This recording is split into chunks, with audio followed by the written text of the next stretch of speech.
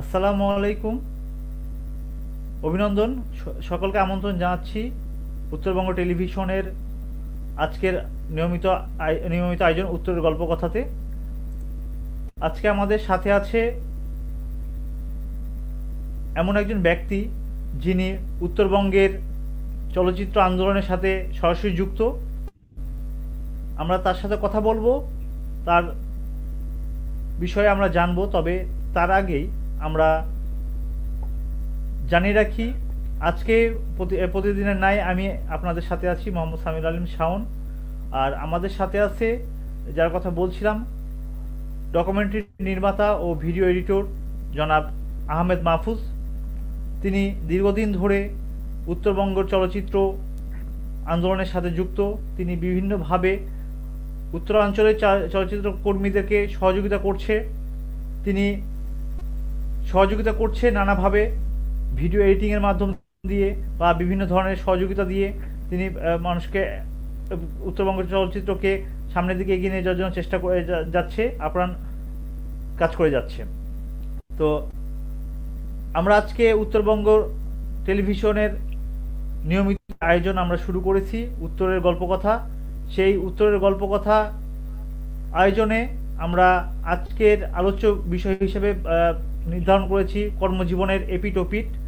আমরা আসলে মাহফুজ ভাইয়ের কাছ থেকে জানতে চেষ্টা করব যে তার এই কর্মজীবন, বা তিনি যেভাবে উত্তরবঙ্গ তথা আমাদের বাংলাদেশকে সেবা দিয়ে যাচ্ছে, তার প্রশিক্ষণ বা তার কর্মের দ্বারা বা তার কর্মযোগ্যতার দ্বারা, আমরা সেই বিষয়গুলো শুনব। কেন তিনি এত প্রতিভা, তার কাজের এত অভিজ্ঞতা থাকার পরেও কেন তিনি উত্তরবঙ্গ তথা রাজশাহী শহরকে ছেড়ে ঢাকার মতো স্থানে কেন যাচ্ছেন না, তিনি মূলধারার কর্মকাণ্ডে কেন নিজেকে যুক্ত করছেন না, সেই বিষয়গুলো আমরা জানবো। তবে দর্শক, আপনাদেরকে জানিয়ে রাখি, আপনারা এই অনুষ্ঠানটি সরাসরি দেখতে পাচ্ছেন উত্তরবঙ্গ টেলিভিশনের ফেসবুক পেজ, এছাড়াও উত্তরবঙ্গ টেলিভিশনের ওয়েবসাইটে। তো আমাদের সাথে এই মুহূর্তে যুক্ত আছেন আমাদের অনুষ্ঠানের অতিথি, ডকুমেন্টারি নির্মাতা ও ভিডিও এডিটর জনাব আহমেদ মাহফুজ। আপনাকে আমন্ত্রণ জানাচ্ছি আমাদের উত্তরবঙ্গ টেলিভিশনের উত্তরের গল্প কথা অনুষ্ঠানে। আশা করি আপনি বরাবরের মধ্যে ভালো আছেন। তো আপনার কাছে আসলে একটা বিষয় আমরা প্রথমেই শুরুতে জানতে চাই, আপনার যে এই আমাদের বিনোদন জগতে বা চলচ্চিত্র জগতে আপনার যে পদচারণা, এই পদচারণার শুরুটা কবে থেকে? ধন্যবাদ উত্তরবঙ্গ টিভিকে, ধন্যবাদ। আসলে শুরুটা বলতে গেলে অনেক আগ থেকেই, প্রায় 12 বছর হয়ে গেছে। আমরা শুরু করেছিলাম 2008 সাল থেকে। বিশেষ করে আমি শুরু করেছিলাম চিলড্রেন সোসাইটি নামে এক সংগঠন আছে, যেটা ঢাকা থেকে রান হয়। আর এই সংগঠনের যারা রয়েছে তারা অনেক ধনী মানুষ, যেমন বলতে গেলে অনেক ধনী মানুষই রয়েছে, যেটা আসলে কি বলবো, না বললে নয়। আর শুরুটার প্রথম শুরু হয়েছিল 2008 সাল থেকে। চিলড্রেন সোসাইটি যখন রাজশাহীতে প্রথম শুরু করে, অনেক বড় বড় মানুষ, তার মধ্যে রয়েছেন আহসান ভাই। রিটন ভাই আমাদেরকে প্রচুর ভাবে হেল্প করেছেন চিলড্রেন সোসাইটির জন্য। সর্বপ্রথমে রিটন ভাইয়ের হাত ধরেই আসলে শুরুটা হয়েছিল। এছাড়া যুক্ত রয়েছেন হেমন্ত সাদিক, তখনকার চলচ্চিত্র নির্মাতা, তারপরে রফিক মোয়াজ্জেম থেকে শুরু করে অনেকে ছিলেন। আসলে আমরা 2008 সালে ফেস্টিভ্যালের মাধ্যম দিয়ে শুরু করি চিলড্রেন সোসাইটি, মানে যাত্রা শুরু করি। এরপর থেকে আসলে রান হয়। আমি সেখানে প্রথম অবস্থায় কর্মী ছিলাম। তো এভাবে আসলে শুরু হয় যে চিলড্রেন সোসাইটির মাধ্যম দিয়ে আমার যাত্রাটা আসলে শুরু। জি, তার মানে দীর্ঘ পথ চলায় আপনি নানা ব্যক্তির সাথে অবশ্যই আপনার কাজ করা হয়েছে, আপনি বিভিন্ন ধরনের কাজ করে যাচ্ছেন।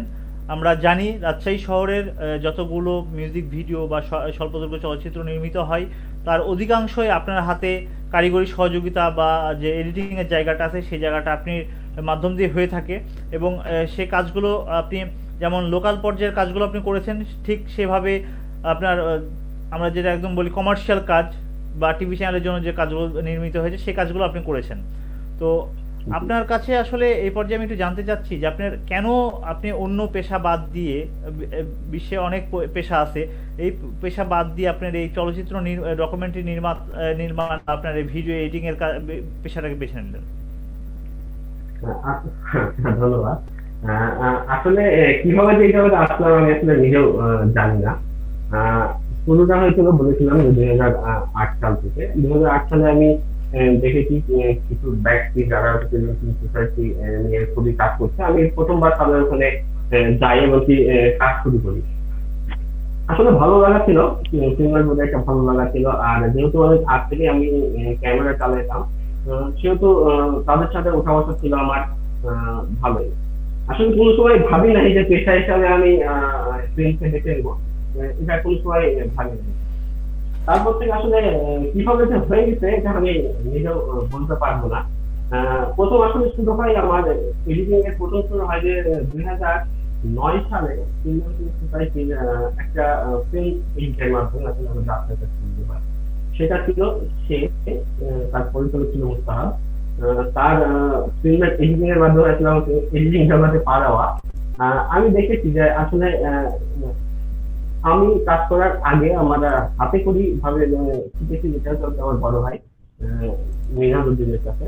উনি এডিটিং নিয়ে কাজ করতেন, তো তার ওখানেই দেখা আমার ভিডিও এডিটিংটা, এমনকি ওখান থেকেই শেখা। তো চিলড্রেন সোসাইটি 2009 সালে যখন এডিটিং হয়, আসলে চিলড্রেন সোসাইটি আমরা বিভিন্ন রকম শর্ট ফিল্ম তৈরি করি। তো তৈরি করার সুবাদেই একসাথে 8টা কি 7টা যত সম্ভব ফিল্ম এডিটিং করার জন্য আমার ভাইয়ের কাছে আসে। তখন আমার ভাই অনেক ব্যস্ততার মধ্যে 5 থেকে 6টা ভিডিও এডিটিং উনি করে দিয়েছিল। সেই ক্ষেত্রে হয়তো একটা ফিল্ম বাদ করে গেছিল। তো আমি যেহেতু শিখতাম বা দেখে দেখে শিখেছি, তখন আমি ফিল্মটা এডিটিং করতে শুরু করলাম।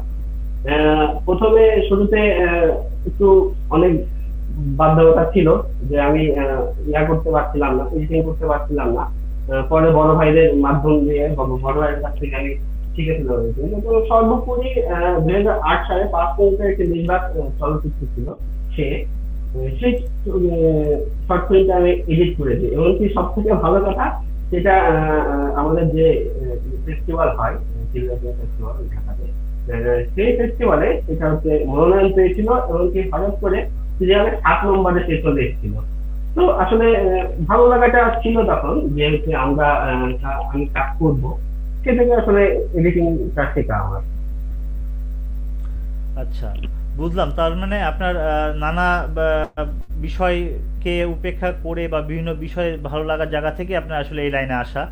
তো এই যাবৎ আপনি কতগুলো কাজ আসলে এভাবে সফলতার সাথে করেছেন বা কোন কোন জায়গাতে গেছে, যদি এরকম আপনার কোনো স্মৃতির থেকে থাকে যে কোনো একটা বিষয় নিয়ে খুব বড় একটা স্মৃতি আছে, সেই বিষয়গুলো, এই স্মৃতির কথা একটু বলতেন যদি।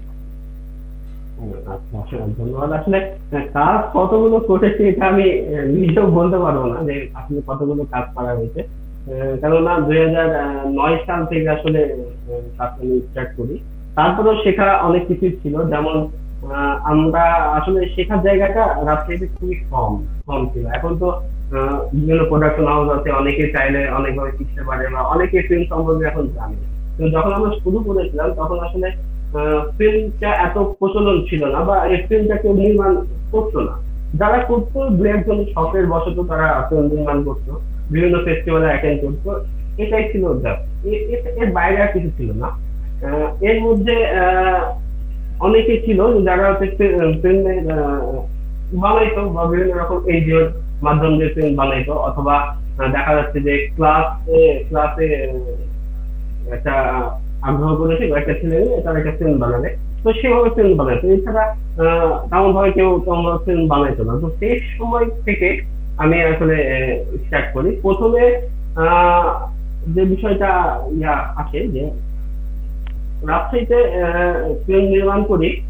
আমরা একটা কর্মশালা করেছিলাম যে ফিল্ম নির্মাণ অথবা এডিটিং শেখার জন্য, অথবা হচ্ছে যারা ডিরেকশন দিচ্ছে ডিরেকশন দেওয়ার জন্য। এটা ভীষণ ভাই এটা শুরু করেছিল ঢাকা থেকে বিভিন্ন রকম কলা কৌশলী নিয়ে এসেছিল তারা, যেমন ক্যামেরাম্যান নিয়ে এসেছিল, তারপরে এডিটর নিয়ে এসেছিল, ডিরেক্টর নিয়ে এসেছিল। তাদের মাধ্যমে আমরা একটা আসলে কর্মশালা করি।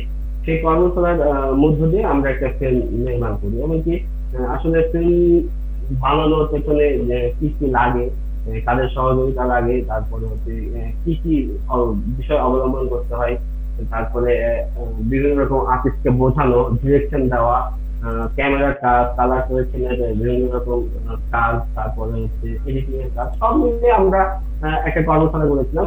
ওইখান থেকে আমরা 8-10 জন যারা শিখেছিলাম, তারা আসলে কাজ কন্টিনিউ করে গেছি। কিন্তু অনেকে আছে যে আসলে এডিটিংটাকে বেছে নেয়নি, তারা অন্য কোনো পেশায় চলে গেছে। আমি শুধু আমি আর আরেকজন আছে, তারা ওখান থেকে শিখে জাস্ট এডিটিংটা শুরু করি।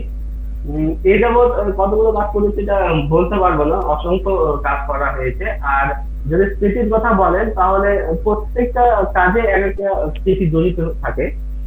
তেমন কোনো স্মৃতি বলার নেই, তবে একটা অভিজ্ঞতা হয়েছিল আমাদের, যে সব ওটা হচ্ছে আন্তর্জাতিক একটা ইয়া ছিল, মানে ফিল্ম সোসাইটির সপ্তম আন্তর্জাতিক চলচ্চিত্র উৎসবে একটা ভিডিও এডিটিং করছিলাম। সেটা হচ্ছে ফটোমোশন, ফটোমোশন দিয়ে শুধুমাত্র ছবি ছবি দিয়ে একটা ফিল্ম তৈরি করতে হবে। আমাদের 1 মিনিটের একটা ফিল্ম তৈরি করতে হবে শুধুমাত্র ছবি দিয়ে।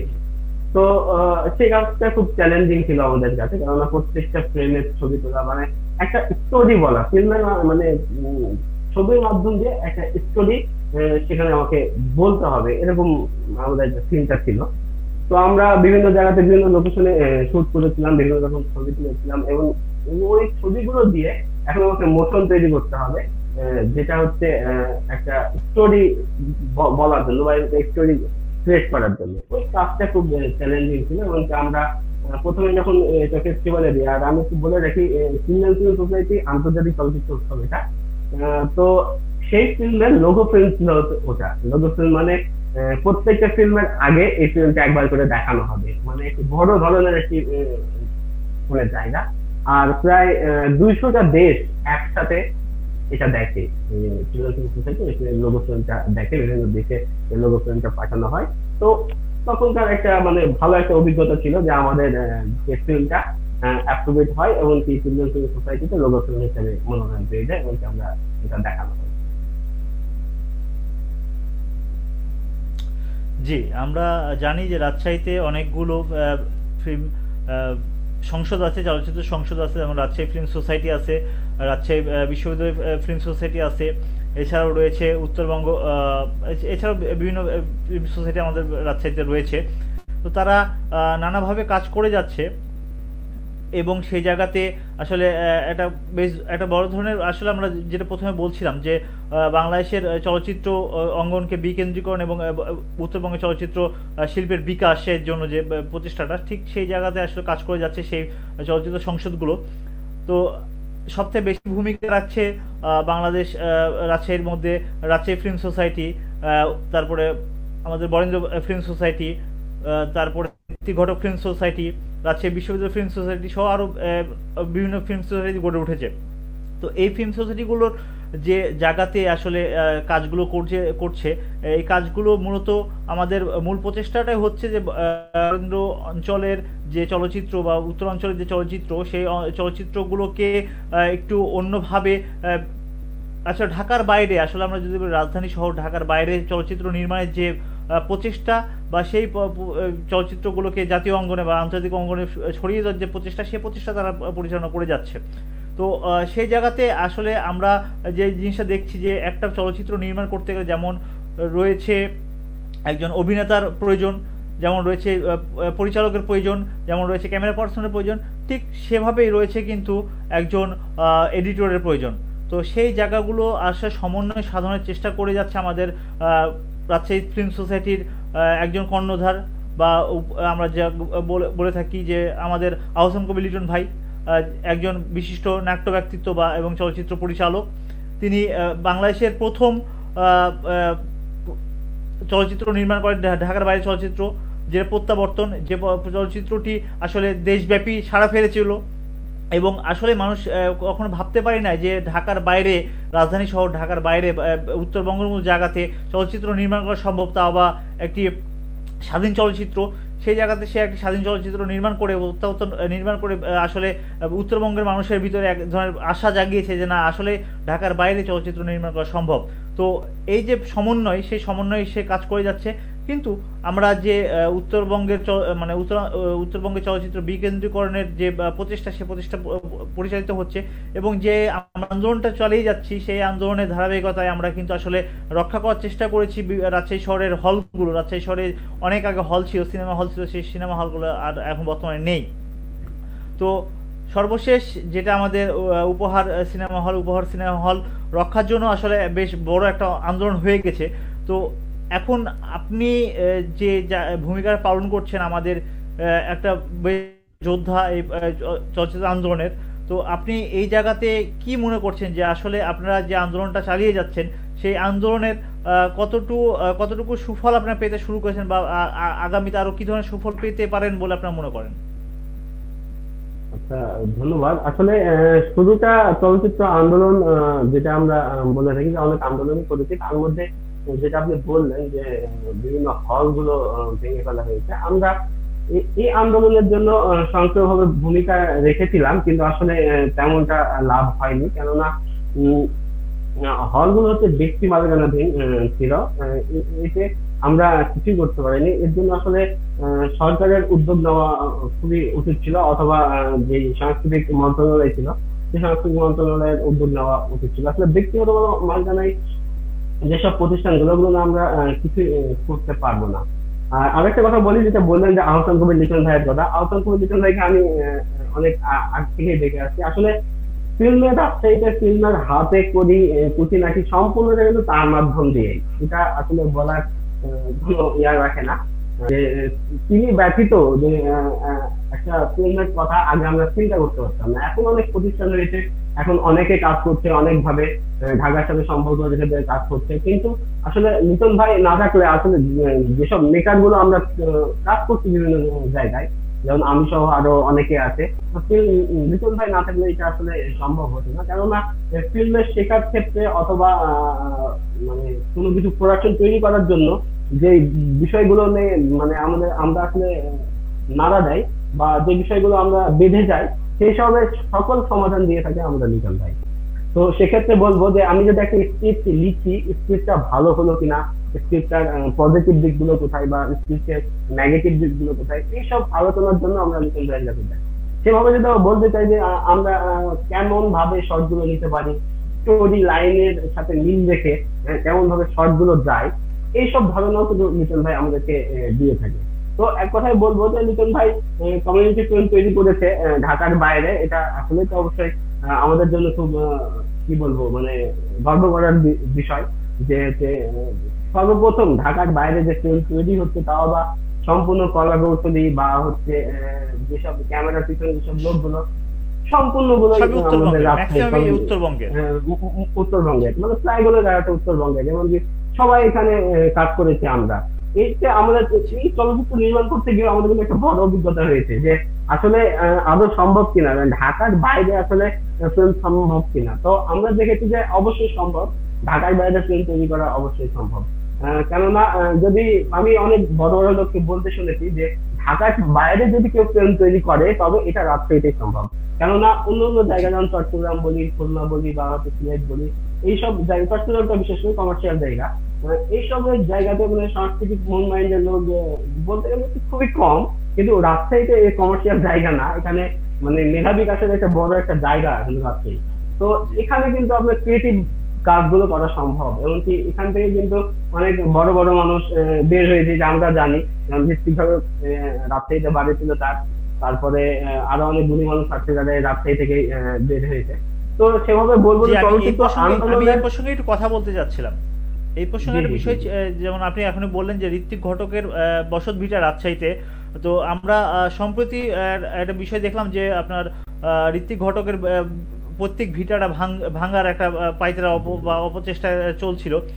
বা Rajshahi homeo clinic, homeopathy college যে উদ্যোগটা নিয়েছিল, সেই তার অবশিষ্ট অংশটুকু ভেঙে ফেলার, সেই জায়গাতে যে একটা আন্দোলন কিন্তু রূপ দিয়েছিল, বেশ বড় একটা আন্দোলন। এবং পরবর্তীতে আমরা যতদূর জানি যে সংস্কৃতি মন্ত্রণালয়কে এই বিষয়ে পদক্ষেপ নিতে বাধ্য হয়ে নিতে হয়েছে।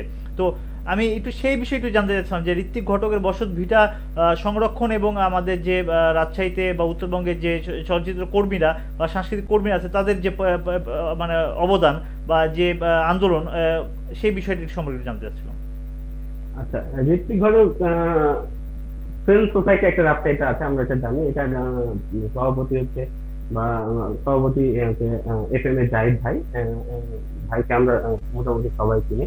আসলে আমি আমি জানতাম না এই বিষয়টা, যে হচ্ছে বসত বিহারটা ভেঙে ফেলেছে। একটা স্ট্যাটাস পড়লাম যে ঋত্বিক ঘটকের যে অবশিষ্ট জায়গাটা রয়েছে তার বসত ভিটাটা, ওটা ভেঙে ফেলা হচ্ছে। এটা শুনে মন খারাপ হলো। এমনকি ভাই অবশ্য, লিটন ভাই, জাহিদ ভাই সবাইকে কল দিয়েছিল যে হচ্ছে আমরা এই নিয়ে মানে এটা প্রতিরোধ করতে পারি। কেননা স্মৃতি হিসাবে তো ঋত্বিক ঘটকের স্মৃতি হিসাবে একটাই জিনিস আছে, সেটা হচ্ছে তার বসত ভিটা। এটা কোনোভাবে ভেঙে ফেলা যাবে না, এই আমরা একটা সিদ্ধান্ত হয়। এমনকি একটা ছোট আমাদের মিটিং এর আলোচনা সভা আমরা করেছিলাম যে কোনো হোক এটাকে রুখতে হবে। তো আমরা এক পর্যায়ে সিদ্ধান্ত নিলাম যে না, আমরা হচ্ছে বিভিন্ন ভাবে র্যালি করব, পথসভা করব, অথবা যেসব সরকারি যেসব লোকগুলো আছে, আমরা আমরা আমরা যতদূর জানি যে এই ঋত্বিক ঘটকের বসত ভিটাতে আন্তর্জাতিক খ্যাতিসম্পন্ন বিভিন্ন চলচ্চিত্র শিল্পীরা এখানে আসে এবং প্রতিনিয়ত প্রতি বছর এখানে বড় ধরনের একটা উৎসব হয়। তো সেই জায়গাতে আসলে এরকম ধরনের অপচেষ্টাকে রুখে দেওয়ার জন্য যে উদ্যোগটা নেওয়া হতো, সেই উদ্যোগের আসলে মূল উদ্যোক্তা কিন্তু আসলে আমার বলা যেতে পারে ঋত্বিক ঘটক ফিল্ম সোসাইটি বা চলচ্চিত্র অঙ্গনের যে যারা রাজশাহীর আঞ্চলিক যারা কাজ করে তারাই। তো এই যে একটা বড় আমাদের বড় বড় যে ফিল্ম ইন্ডাস্ট্রিগুলো আছে রাজশাহী বা বাংলাদেশের যে চলচ্চিত্র বড় বড় মেকার আছে, তারা কিন্তু এই বিষয়ে কোনো মুখ না খুললেও রাজশাহীর স্থানীয় যারা চলচ্চিত্রকার বা চলচ্চিত্রের সাথে প্রেমীরা, তারাই কিন্তু আগে আসছিল এবং পরবর্তীতে সেখানে যুক্ত হয় অন্যান্য সামাজিক এবং রাজনৈতিক সংগঠনগুলো। তো এই যে একটা ভূমিকা এখানে মূলধারার নির্মাতারা বা ঢাকার যারা বড় দাবি করে, যারা মূলত আমাদের সম্পূর্ণ চলচ্চিত্র অঙ্গনকে যারা এক কথায় নিয়ন্ত্রণ করে, তারা কিন্তু এই বিষয়ে কোনো ধরনের তেমন কিন্তু ভূমিকা দেখা যায়নি, কিন্তু স্থানীয়রাই কিন্তু সেই ভূমিকা রেখেছে। হ্যাঁ, এটা ঠিক বলেছেন যে তাদের ভূমিকাটা প্রথম দিক দিয়ে আসলে প্রথম দেখা যায়নি। আসলে যে ঋত্বিক ঘটকের যে ভিটাটা ছিল, সেটা যে ভাঙ্গার যে পায়তারা চলছিল, এটা কিন্তু খুব গোপনে। কেননা তারাও জানতো যে হচ্ছে এটা ভাঙতে গেলে অনেক বাধা আসবে আমাদের মুখে। এর জন্য তারা প্রথমে একটা ঘর ভাঙে, পরবর্তীতে তারা আর একটা ঘর ভাঙে। এভাবে গোপনে তারা ঘর ভাঙ্গার কাজ চলছিল। এবং সব থেকে খারাপ লাগার বিষয় যে তারা ঘর ভেঙে সাইকেল গ্যারেজ বা সাইকেল স্ট্যান্ড তারা করার জন্য পায়তারা করছিল। যে এত বড় একটি মেকার, ফিল্ম মেকার বা গুণী একজন মানুষ, তার ঘর যে স্মৃতির যে জায়গাটা, সেটা ভেঙে একটা সাইকেল গ্যারেজ তৈরি করা, এটা আসলে খুব দুঃখজনক। তো সেই ক্ষেত্রে আমি বলতে চাচ্ছিলাম যে আমরা আসলে একটা আলোচনা করি যে হচ্ছে যে কেউ হোক এটাকে প্রতিরোধ করতে হবে, এবং যে আমরা আমাদের যে কর্মসূচি সেটা আমরা পালন করি, বিভিন্ন পথসভা করি আমরা, অথবা হচ্ছে আমরা ওই বিভিন্ন জায়গাতে মাধ্যমে তাদেরকে অবগতি করি যে আসলে এটা ভেঙে ফেলেছে এবং এটা রুখতে হবে। তো সেক্ষেত্রে আমাদের ঢাকাতেও নক করে। আসলে তারা কিন্তু প্রথম অবস্থায় জানতো না যে এটা ভেঙে ফেলা হচ্ছিল, তার জন্য তারা আসলে উদ্যোগটা নিয়েছিল না। পরবর্তীতে আমাদের যে উদ্যোগটা ছিল যে আমরা সবাইকে জানানোর মাধ্যম দিয়ে, অথবা সেটা বন্ধের মাধ্যম দিয়ে বা ডিসি অফিসে জানানো থেকে শুরু করে, মন্ত্রণালয়ে জানানো থেকে শুরু করে, এই উদ্যোগটা আমরা প্রথমে গ্রহণ করি। এর ফলে বিভিন্ন ন্যাশনাল চ্যানেল বা অন্য পত্রিকায় এই নিউজটা হয়, তার সুবাদে তারা জানতে পারে। আমরা যতদূর জানি আমরা যে আন্তর্জাতিক ভাবে ভারত সহ বিভিন্ন দেশ থেকেও যে চলচ্চিত্র নির্মাতা, তারা এই বিষয়ে বিবৃতি দেয় এবং এক পর্যায়ে এটাকে সিদ্ধান্ত নিতে বাধ্য হয় আমাদের সংস্কৃতি মন্ত্রণালয়। এটা ভাঙা যাবে না। জি জি জি। তো আমরা আসলে কথার প্রসঙ্গে আসলে সেই বিষয়টা জেনে নিলাম। তো এখন রাজশাহীতে মূলত আপনার মতো এরকম আরো নির্মাতা বা এডিটর কতগুলো আছে, বা উত্তরবঙ্গ এখন যারা কমার্শিয়ালি কাজ করে? এটা আচ্ছা, প্রফেশনালি কাজ করে এখন আমার জানা মতে 10-12 জন হবে যারা প্রফেশনালি কাজ করছে। এছাড়াও এখন আসলে তো বোঝা যায় না তেমন ভাবে প্রতিষ্ঠান আমাদের নেই। যেমন আমার একটা প্রতিষ্ঠান রয়েছে প্রকাশ বাংলা, আমরা এই প্রতিষ্ঠানে কাজ করছি। এখন আরো অনেক প্রতিষ্ঠান রয়েছে যারা অন্যভাবে কাজ করছে। তো আসলে এখন যে বিষয়টা হয়ে গেছে, আসলে ডিজিটাল যুগ হয়ে গেছে। এখন এখানে তো একটা ফিল্ম এডিট করতে বা অন্য কিছু করতে কিছু তেমন প্রয়োজন হয় না। ব্যক্তি উদ্যোগে নিজে শিখে নিজে কিন্তু করা যায়। বা হচ্ছে এখন দেখছি আমরা বিভিন্ন রকম ভাবে যে যে ইউটিউব বা অন্যান্য জায়গাতে প্রচারের মাধ্যমে, বিভিন্ন শর্ট ফিল্ম প্রচারের মাধ্যমে তারা আর্ন করছে। তো তারা বলতে গেলে যে হচ্ছে মোটামুটি ভালো রাজশাহীতে বেশ কিছু এডিটর রয়েছে যারা হচ্ছে ভালো ভালো এখন কাজ করছে। আর এখন সত্যি কথা বলতে গেলে আমাদের রাজশাহীতে কোনো প্রোডাকশন হাউস তেমন ভাবে নেই যেখানে আমরা ঢুকলে সবকিছু পাবো, এরকম তেমন কোনো প্রোডাকশন হাউস নেই।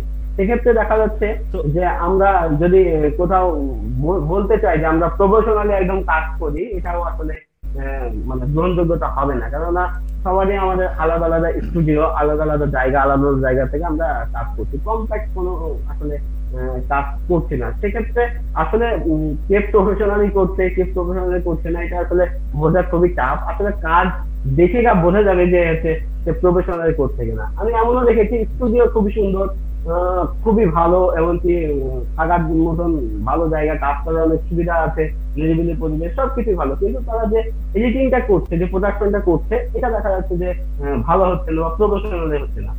এটার কারণ হচ্ছে আচ্ছা তারা অল্প দিনে শিখেছে ভিডিও এডিটিং, এমনকি তারা কাজ শুরু করে দিয়েছে, ফলে ফিডব্যাক গুলো পাচ্ছে না। যেমন একটা ভিডিওর পেছনে যদি আমি কাজ করতে চাই এডিটিং এর পেছনে, তাহলে এখানে অনেকগুলো বিষয় থাকে। যেমন আমাকে স্ক্রিপ্টটা ভালো করে বুঝতে হবে, স্ক্রিপ্টটা বোঝার পরে আমাকে যে ডিরেক্টরের মনোভাবটা বুঝতে হবে, আসলে সে কি চায়, সে কিভাবে তার ফিল্মটাকে দেখতে চায়, এটা আমাকে আগে বুঝতে হবে। অ্যাজ এডিটর, একজন এডিটর হিসেবে যেন আমাকে বুঝতে হবে। এরপরে আমাকে বিভিন্ন রকম ক্যামেরাম্যানের শর্ট গুলো দেখতে হবে, যে একটা ক্যামেরাম্যান তার শর্টের মাধ্যমে কিভাবে ফিল্মটাকে দেখাতে চেয়েছে। হ্যাঁ, একটা ডিরেক্টরের ভাবনা থেকে শুরু করে তার শর্টের মাধ্যমে সে কিভাবে এটাকে দেখাতে চেয়েছে, এই বিষয়টা আমাকে নিতে হবে। কারণ একটা এডিটর, শুধুমাত্র এডিটর একটা সব ভাবনাগুলোকে এক জায়গায় করে তাকে কাজ করতে হবে। তারপরে দেখতে যাই হবে হোক, যে ব্যাকগ্রাউন্ড মিউজিক এখানে যাই হোক, আমরা কেমন হতে অনুষ্ঠানের পারে বা একেবারে কেমন শেষ যাবে। পর্যায়ের দিকে চলে আসছি। আমরা আসলে আচ্ছা। অনুষ্ঠানের একবারে শেষের দিকে চলে আসছি। আসলে অনেক কথা জানার আছে, অনেক কিছু বিষয় আসলে বুঝার আছে। তবু আমরা আমরা অনেকটাই আসলে সময় পার করে ফেলেছি কথায় কথায়, গল্প কথায়। তো হুম। আমরা আবারও দর্শক শ্রোতাদেরকে জানাই, আপনারা দেখছেন উত্তরের গল্প কথা। আমাদের আজকের আলোচনার বিষয় কর্মজীবনের এপিটোপিট। আসলে আমাদের উত্তরবঙ্গে যে চলচ্চিত্র আন্দোলন বা চলচ্চিত্র নির্মাণের পেছনে যারা হাতে খড়ি বা বিভিন্ন কাজ করে যাচ্ছে, তাদের মতো একজন সহযোদ্ধা, একজন যোদ্ধা আহমেদ মাহফুজ আজকে আমাদের সাথে আছেন অতিথি হিসাবে। তার কাছ থেকে আমরা জানছিলাম যে তার জীবনের কিভাবে আসলে সে তো কর্মজীবনের সাথে রাজনৈতিক যে আমাদের আন্দোলনগুলো চলছে উত্তরবঙ্গের সংস্কৃতি বিকাশে বা চলচ্চিত্র বিকাশে, সেই আন্দোলনগুলো সে কীভাবে ভূমিকা রাখছে, সেই বিষয়গুলো একটু আমরা জানছিলাম। তো আমরা একদম শেষ পর্যায়ে এসে আপনার কাছে জানতে চাই যে আপনার যে এটা কর্ম হিসেবে আপনি যে নিয়েছেন, তো আপনি এখানে পরিবার চালানোর ক্ষেত্রে যতটুকু আপনার প্রয়োজন, সেই জিনিসটা আপনি কিভাবে কতটা এখান থেকে উপার্জন করতে পারছেন, বা উপার্জনের যে জায়গাটা, সেই জায়গাটা আপনি কতটুকু সহায়ক ভূমিকা পালন করছে আপনি কর্ম আচ্ছা, আমি একটু বলে দেখি যে আসলে ক্যামেরা পিছনে যারা কাজ করে আসলে তারা আহ বলতে গেলে যে একটু অভাবের মধ্যেই থাকে সবসময়। সেটাই বললাম, একটু অভাবের মধ্যে থাকে। তো সেই ক্ষেত্রে বেশ আমি ভালো আছি। কারণ আসলে আমি শুধু এডিটিং করি না, শুধু এডিটিং না, এডিটিং আমার প্রফেশন হতে পারে। আমি প্রফেশনাল একজন এডিটর হিসেবে কাজ করছি সবথেকে। তো এক্ষেত্রেও আমি বলে রাখি যে আমি নিজেও ক্যামেরার কাজ করি, এবং সেটা হচ্ছে নিজেও ডকুমেন্টারি নির্মাণ করি। তো সেক্ষেত্রে আমার মোটামুটি ভাবে উপার্জনের বিষয় যদি বলতে চাই যে খুব একটা খারাপ না, ভালোই যাচ্ছে এখন বর্তমানে। কেননা শুধুমাত্র যদি এডিটিং এর বিষয়টা আমি বলতে চাই, যে শুধু এডিটিং করে যদি কেউ কোনো অর্থ উপার্জন করতে চায়, যে সেটা রাজশাহীতে খুবই কম। কেননা একটা ভিডিও এডিটিং করলে দেখা যাচ্ছে যে অর্থের পরিমাণটা খুবই কম। আর এখানে তো আসলে কমার্শিয়াল কোনো কাজ হয় না, এখানে আমরা শখের বশত সবাই কাজ করি। তো সেক্ষেত্রে দেখা যাচ্ছে শুধু এডিটিং করে যদি উপার্জন করতে চাই, তাহলে এটা খুবই কম, যেটা আসলে একটা পরিবার চালানোর জন্য আসলে খুবই কম। সেক্ষেত্রে আমি নিজে ডকুমেন্টারি নির্মাণ করি, এমনকি এডিটিং করি, এবং নিজেও ক্যামেরা চালাই। তো একসাথে যদি 3টা কাজ আমি করি, সেক্ষেত্রে দেখা যাচ্ছে যে আমি চলতে পারবো, যে কাজ হচ্ছে। আর বর্তমানে এখন হচ্ছে বিভিন্ন এনজিও রয়েছে বা বিভিন্ন রকম এনজিও তে বিভিন্ন রকম ডকুমেন্টারি বা তাদের যে এনজিও যে প্রজেক্ট গুলো রয়েছে, এই প্রজেক্টের জন্য তারা বিভিন্ন রকম ডকুমেন্টারি তৈরি করে বা তথ্যচিত্রগুলো তৈরি করছে। আসলে ডকুমেন্টারি তো নয়, ডকুমেন্টারি হওয়ার জন্য সব ধরনের কাজ মিলে একটা ডকুমেন্টারি তৈরি হয়। তাদের যে কাজগুলো হয় সেটা এক প্রকার তথ্যচিত্র। তো আমরা সেই কাজটা এখন করে যাচ্ছি বিভিন্ন রকম এনজিও এর সাথে কন্ট্যাক্ট করে তাদের যে তথ্যচিত্রগুলো এটা আমরা বানিয়ে দিচ্ছি। মোটামুটি এভাবে কাজ করলে মোটামুটি ভাবে ভালোই আছি, এমনকি অর্থ উপার্জন ভালোই হচ্ছে। আচ্ছা, তো আসলে আমরা যদি একটু জানতে চাই যে যদি কোনো অনেকে আমাদেরকে আজকে অনুষ্ঠানটি দেখছেন, তাদের তাদের ভিতরে আসলে নানা ধরনের আশা যেমন জাগবে, ঠিক সেইভাবে হয়তো ভাববে যে আসলে আমাদের আসলে কিভাবে নিবে, আসলে এক একজনের মেন্টালিটি এক এক রকম হতে পারে। তো আমি আপনার কাছ থেকে আসলে একটু জানতে চাচ্ছি, যারা নতুন আসলে এই লাইনে কাজ করছে বা কাজ করতে আগ্রহী, তাদের ক্ষেত্রে আপনি কি পরামর্শ দেবেন আপনার জীবনের বাস্তবতা থেকে? আচ্ছা, তাদের জন্য একটাই পরামর্শ যে আসলে আগে তাদেরকে ফিক্স করতে হবে যে আসলে তারা কি চায়। কেননা এখন আমরা দেখছি অনেক ফিল্ম মেকার রয়েছে বা হচ্ছে অনেক এডিটর বা অনেক আর্টিস্টও বলবো, যেহেতু যারা অভিনয় করছে অনেকে রয়েছে, যে আমি ক্লাস 8-এ পড়ি, 8 পাস করে কোনো রকম কলেজে উঠেছি, এখন আমার ইচ্ছা হলো যে একটা ভিডিও ক্যামেরা আছে আমার, আমি ফিল্ম তৈরি করবো। দিয়ে আমরা নেমে পড়ছি মাঠে কাজ করতে। দিয়ে দেখা যাচ্ছে এক সময়ে ইন্টারমিডিয়েট পড়া শেষ হচ্ছে বা আমরা যখন বিশ্ববিদ্যালয় লাইনে পড়াশোনা করছি, এটা শেষ হচ্ছে, কর্মস্থলে যখন চলে যাচ্ছে, তখন আমরা জায়গাটা ছেড়ে দিচ্ছি বা আমরা কাজ করছি না বা আগ্রহ দেখাচ্ছি না। তো আমার একটা চিন্তা যে যদি আপনারা এরকম মাইন্ডে হয় তাহলে তাদেরকে কিছু বলার নেই। আর যদি মনে হয় যে না আমরা টোটালি ভিডিও নিয়ে থাকবো বা হচ্ছে আমরা ফিল্ম নিয়ে থাকবো বা আমরা বিভিন্ন রকম ফিল্মের কাজ করবো, এটাকে ভালো লাগা ভালোবাসা সাথে জড়িত নিয়ে আমরা প্রফেশন হিসেবে দেখবো, তো তাদেরকে বলবো একটাই কথা, আগে শিখতে হবে। আগে শিখতে হবে, শিখতে হবে, মানে বিভিন্ন শেখার রকম কোনো বিকল্প নাই। বিকল্প নেই, আগে শিখতে হবে। বিভিন্ন রকম বড় ভাই রয়েছে আমাদের, বিভিন্ন রকম রাজশাহীতে এখন অনেক বড় ভাই রয়েছে যারা হচ্ছে ফিল্মের ফ্রিতে বা তাদেরকে হচ্ছে অনেক ধরনের কোর্স করাবে বা হচ্ছে শেখাবে, সেই জায়গাটা রয়েছে। রাজশাহী এখনো কমার্শিয়াল হয়নি ফিল্মের দিক দিয়ে, সেক্ষেত্রে বলবো যে আপনি যদি চান আগে শিখেন, শিখে নিয়ে যদি মনে করেন যে না আমি পারবো, আমি করতে পারবো, তাহলে এই লাইনে থাকেন। এই লাইনে আমি বলবো যে আসলে মেধাটা বেশি। এখন তো আপনি যদি কাজ করতে চান যে বিভিন্ন রকম লোগো ডিজাইন বা হচ্ছে আমি যদি বলতে চাই যে ইন্টারনেটের যুগে আমরা ঘরে বসে থেকেই ভিডিও এডিটিং এর মাধ্যমে কিন্তু এখন ভালো টাকা ইনকাম করতে পারি। যেমন আমি যদি জি, বলতে চাই যে বিভিন্ন রকম ফ্রিল্যান্সার মানে যেটা অনলাইন আউটসোর্সিং এর বিষয়টা আপনি বলতে যাচ্ছেন। আউটসোর্সিং, হ্যাঁ আউটসোর্সিং যদি আমি করতে চাই, জি, এখনো কিন্তু আউটসোর্সিং এর বিভিন্ন বিষয়ে আমি একটু প্রতিষ্ঠান বলতে গেলে রয়েছে। জি, আউটসোর্সিং এর বিষয়টা আসলে আমি এখানে যুক্ত করতে যাচ্ছিলাম যে আমরা যতদূর জানি যে রাজশাহীর শহরের বা উত্তরবঙ্গের যে চলচ্চিত্রগুলো নির্মাণ হয়, সেই নির্মাতারা আসলে এক ধরনের যদি খুব ভালো মানের কাজ করতে পারে, তারা কিন্তু আসলে এক ধরনের ইনকামও করছে, বেশ ভালো একটা ইনকাম করছে। যেমন ইউটিউব কন্টেন্টের আপনি কথা বলছিলেন, ঠিক সেভাবে কিন্তু তারা বিভিন্ন ধরনের ফেস্টিভ্যালে যে ছবি দেওয়ার মাধ্যম দিয়ে যে ইনকাম সোর্স একটা তার কিন্তু একটা সুযোগ আছে। আসলে কাজের গুরুত্ব বা কাজের যে মান, সে মানের উপর নির্ভর করবে যে সে আসলে কতটুকু তার জীবনে উপার্জনটা করতে পারবে সেটা দিয়ে। তো আমরা জানি যে রাজশাহী শহর থেকে আসলে বা উত্তরবঙ্গ থেকে অনেক চলচ্চিত্র আন্তর্জাতিক পর্যায়ে খ্যাতি অর্জন করেছে। যেমন আমরা একটা চলচ্চিত্র বলতেই পারি যে আয়না, তৌকির শাহীকের যে আয়না, সেটা আন্তর্জাতিক মানের। এবং আমাদের রয়েছে একজন চলচ্চিত্র নির্মাতা, আমাদের শাহরিয়ার চয়ন, তার চলচ্চিত্রগুলো বেশ যাচ্ছে। তারপরে আমাদের একজন নারী চলচ্চিত্র নির্মাতাও কিছু রয়েছে, যার মধ্যে রয়েছে সুচি। তো এরকম তাদের আসলে যে আন্তর্জাতিক মানের উত্তরবঙ্গ চলচ্চিত্র যে ইন্ডিপেন্ডেন্ট ফিল্মগুলো যেভাবে আপনার আন্তর্জাতিক অঙ্গনে বিচরণ করছে, সেই বিষয়টা আসলে কিভাবে সম্ভব বা কিভাবে যাচ্ছে, আপনি যদি সেই বিষয়টা একটু বলতেন। আচ্ছা, আন্তর্জাতিক চলচ্চিত্র এখন আমি আমি জানি যে অনেকে তৈরি করছে। যেমন বলতে গেলে আপনি যার নাম দিলেন শাহরিয়ার চয়ন, শাহরিয়ার চয়নকে ভাইকে আমি দেখে আসছি যে ভাই প্রায় 5 বছর থেকে বা 6 বছর থেকে উনি ভালো মানের ফিল্ম করে, মানে 6 বছর, প্রায় 6 বছর থেকে কিন্তু সে হচ্ছে বিভিন্ন রকম ফেস্টিভ্যাল অ্যাটেন্ড করছে। প্রতি বছরই সে 2টা 3টা 4টা করে ফিল্ম তৈরি করছে, এমনকি বিভিন্ন রকম ফেস্টিভ্যালে তিনি অ্যাটেন্ড করছে, আন্তর্জাতিক মানে ফেস্টিভ্যালে তিনি অ্যাটেন্ড করছে, এমনকি সেখান থেকে ফিডব্যাক ভালো পাচ্ছে। আমি দেখে আসছি। এছাড়াও তাওকে ইসলাম আছে, উনি তো বলে রাখি উনি 2008 সাল থেকে আমাদের সাথেই কিন্তু উনি কাজ শুরু করেছিল একসাথেই। এমনকি তার এডিটরও কিন্তু আমি ছিলাম।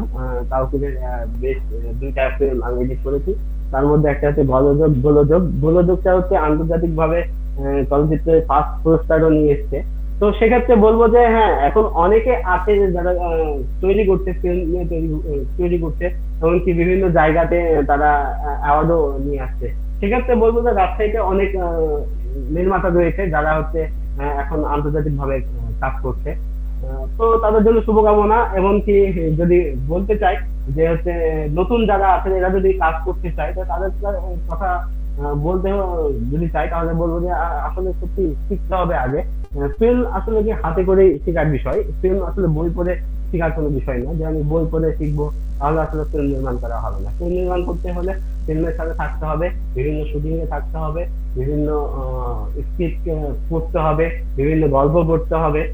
তারপরে এটাকে আমি কিভাবে চিত্রায়ন করব, আমি কিভাবে স্বপ্ন দেখতে চাই সেটা। আর আরেকটা কথা বলতে রাখি যে ফিল্ম নির্মাণের প্রথম কাজই হচ্ছে স্বপ্ন দেখতে হবে আপনাকে। আপনি যদি স্বপ্ন না দেখতে পারেন তাহলে ফিল্ম নির্মাণ করতে পারবেন না। আর একটা উদাহরণ আমি জি। দিয়ে রাখি যে আমি স্বপ্ন দেখবোটা কিভাবে। যদি আমি স্বপ্নটা দেখা শুরু করি তাহলে, যদি আমি স্বপ্ন দেখি, চোখ বন্ধ করে যদি স্বপ্ন দেখি তাহলে প্রথমে দেখবো যে একজন ব্যক্তি বা দুইজন যদি কথা বলে তাহলে কিভাবে কথা বলছে, যেভাবে কথা বলছে ওটা আমার ডায়ালগ হবে। তারপরে তারা কি পজিশনে দাঁড়িয়ে আছে, তাদের কি পদে আছে, যেটা পদে থাকবে ওটা আমাদের কস্টিউম হবে। তো এইভাবে তাকে আগে স্বপ্ন দেখতে হবে, যে হচ্ছে স্বপ্নটা তাকে দেখতে হবে চোখ বন্ধ করে, তার স্ক্রিপ্টের সাথে মিল করে তাকে আগে নিজেকে আগে ভিজুয়ালটা দেখতে হবে। যদি সে ভিজুয়ালটা দেখতে পায় তাহলে সে ভালো একজন চলচ্চিত্র নির্মাতা হতে পারে। জি, আমরা আসলে এই পর্যায়ে একটা বিষয় জানতে চাচ্ছিলাম যে আমরা অনেক দর্শক শ্রোতা আমাদের সাথে যুক্ত আছে যারা আসলে আপনাদের এই ইয়েগুলো দেখছে এবং অনুপ্রাণিত হচ্ছে। আর আমরা জানি যে আপনিও বেশ পরিচিত একটি মুখ, যদিও আপনি ক্যামেরার পেছনে কাজ করেন সেভাবে হয়তো অনেকে আপনাকে নামে চেনে কিন্তু আপনাকে হয়তো চেহারাই চেনে না। তবে যারা আজকে এই নাম দেখছে তারা হয়তো বা অনেকেই আমাদের সাথে যুক্ত হয়েছে এবং অনেকেই বিষয়টি দেখছে। তো আমরা সেই জায়গা থেকে আসলে একটা বিষয় আমি আপনার কাছে জানতে চাচ্ছি যে রাজশাহী শহরে বা আমাদের যে চলচ্চিত্রগুলো নির্মাণ হচ্ছে বা আপনি যেমন বলছিলেন যে চলচ্চিত্র শেখার বিষয়, তো এই জায়গাতে আসলে আমাদের নতুনদের আসলে একটা জিনিস প্রবণতা আমরা জানি যে সবাই আসলে পরিচালক হতে চায় বা একজন নির্মাতা হিসেবে হতে চাই, কিন্তু আপনি এই যে বিষয়টা বললেন শেখার যে জায়গাটা, একজন যদি আমি নিজেকে নির্মাতা মনে করি তা বা আমি একজন ডিরেক্টর দাবি করি তাহলে কিন্তু আসলে আমার শেখার কিন্তু জায়গাটা কমে যাচ্ছে। কিন্তু আমাদের যেটা মনে হয় যে আসলে পরিচয় দিলাম কিন্তু আমি আসলে কতটুকু আমি জানছি বা কতটুকু বুঝছি সেই জায়গাটা। তো আমরা এই ক্ষেত্রে একটা কিন্তু বেশ বড় ভূমিকা পালন করে সহযোগী যারা আপনার এডিটর বা সহযোগী যারা আপনার পরিচালক হিসেবে কাজ করে, সহকারী পরিচালক হিসেবে কাজ করে বা সহযোগী হিসেবে কাজ করে। তো এই জায়গাটা শেখার যে জায়গাটা, এই ক্ষেত্রে এদের ভূমিকাটা কেমন যারা সহযোগী বা সহকারী হিসেবে কাজ করে বা কো আর্টিস্ট হিসেবে কাজ করে? হ্যাঁ, তো এই জায়গাগুলো একটু যদি আপনি বলতেন যে আসলে তাদের মূল্যায়নটা কিভাবে রাজশাহীতে হয় বা কিভাবে তারা শেখার যে জায়গাটা তারা কতটুকু শিখতে পারবে? আচ্ছা, ধন্যবাদ। আমি একটু বলে রাখি যে ফিল্ম আসলে কিন্তু একজনের জন্য নয়। ফিল্ম আসলে একজন কেউ নিজে তৈরি করতে পারবে না। ফিল্ম একটি সমন্বিত কাজ। যেমন তাকে আর্টিস্ট রাখতে হবে, ক্যামেরা রাখতে হবে, ক্যামেরাম্যান রাখতে হবে, বিভিন্ন রকম লোক রাখতে হবে। তো এভাবে কিন্তু একটা ফিল্মটা হচ্ছে একটা টিম ওয়ার্ক।